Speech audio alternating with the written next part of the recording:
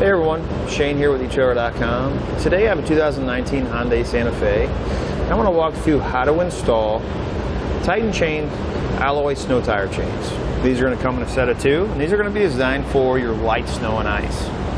These are going to have a diamond pattern design, which means you're going to get a lot more tire coverage, which is going to make starts and stops more effective. It's going to give you a lot more traction in that light snow and ice. When you compare them to like the ladder pattern, where they're just that. They look like a ladder. You have one line that goes across. Every so often you have gaps. We'll put that in a scenario where a stop sign or a stoplight and your tire stops in between where the chain is. Taking off may be a little bit more difficult than it will with one of these. Now, these are going to be SAE Class S rated for vehicles with limited wheel well clearance. We're going to have small D links. Each link is going to have 2 flat sides on it, so that each D link is going to wear a lot more evenly. One thing I really like about these, or another thing I really like about them, is they're color coded, so installing them is going to be very easy. You'll notice we have the green hook here and the yellow chain, along with our rubber tensioner and our red bracket down here that our chain goes through. We're not going to have to climb on the ground or try to climb underneath the vehicle to get these put on. When we compare these to a few other types of chains out there, there are some that have a rubber tensioner that you set it here and then you hook it around the chain. Well, what happens if we lose one of the tensioners? Now we can't use the chain, or we have to wait to get another one sent in. Comparing it to maybe the other ones that have a little bit bigger links on them. You may get a little bit better traction, but your ride quality is going to be diminished quite a bit. With the low profile chains, we're going to get a lot better ride quality. Keep in mind, we are only going to have a 30-mile-per-hour speed rating. Another nice feature with these is they're also going to come with a nice case.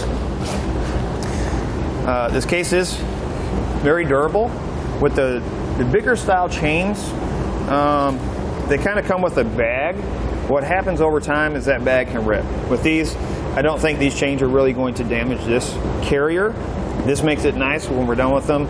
I do suggest letting them dry first, putting them in the case, and we can store them in our trunk, underneath the seat, something like that, so they're ready to go for the next time. Now that we've gone over some of the features, let's walk you through how to get them installed. Keep in mind, we will be installing these on the front wheels because it is a front-wheel drive vehicle. If you have an all-wheel drive vehicle, we still recommend putting them on the front wheels if you're only using 2. However, with an all-wheel drive vehicle, you can pick up an extra set for the rear. To start our installation, we want to lay our chain out. What we're looking for is we're looking for any damaged links, any knots that may be in the chains, or any damage that may be along the wire itself. Now, we're going to be installing these on tire size 235, 65, 17. You can usually find that right on the side here. When we lay them out, we want to make sure, if we look close at these rings here, you're going to see one side open, the other side is going to be closed. We want the side that's open facing the ground, so that when we put our chains on, the open side will actually be out away from the tire.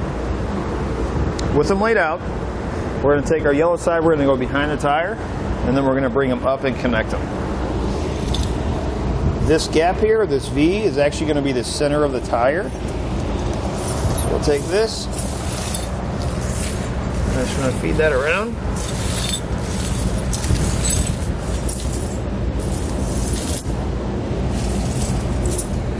Like that.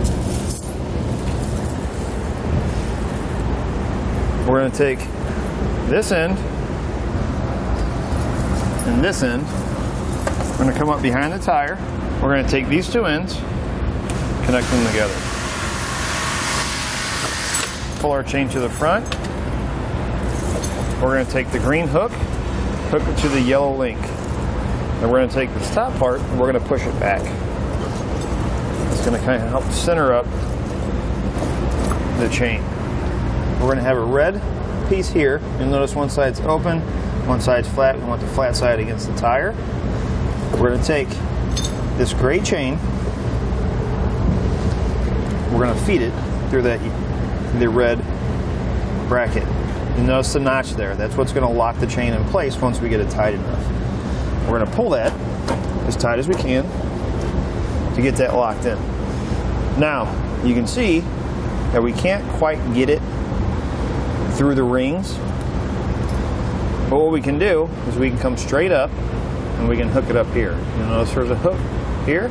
I'm going to make sure that the hook is facing out, flat sides towards the tire. I'll try and get that up and as tight as we can get it. And you can see that it's tight. It's not moving. Once you get one side on, repeat the processing on there. I do suggest driving forward a few feet, checking the tension and make any adjustments necessary. You're ready to go. That's going to do it for look at and installation on the Titan Change alloy snow tire chains on a 2019 Hyundai Santa Fe.